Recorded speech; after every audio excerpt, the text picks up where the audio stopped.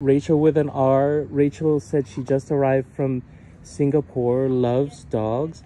Rachel, back home, are there dogs like this in Singapore?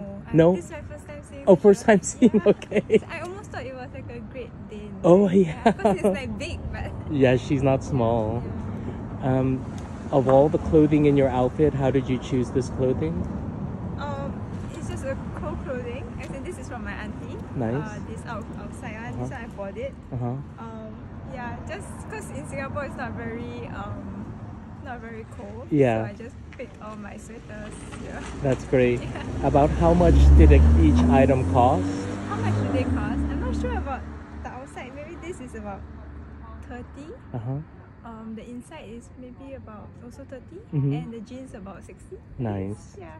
And how do you like here compared to Singapore?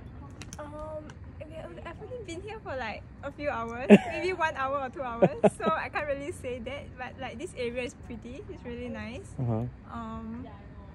Much quieter than I expected. Yeah, but we haven't gone to the city center yet, so we don't really know too much about this area. What are your impressions of America before coming here? Before, not too safe. Yeah. Oh yeah. So and I guess there's a lot of places to go. Yeah. Which we haven't started yet. So. You know what's so interesting to me is when people from here that I know go to Singapore, they say, "Oh my gosh, it's so clean."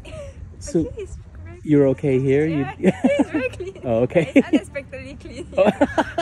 So yeah, I didn't expect this, but honestly, this is our first stop because we're staying around this area. Yeah. Yeah, but I haven't been to the city center. Maybe it's different. I'm not sure.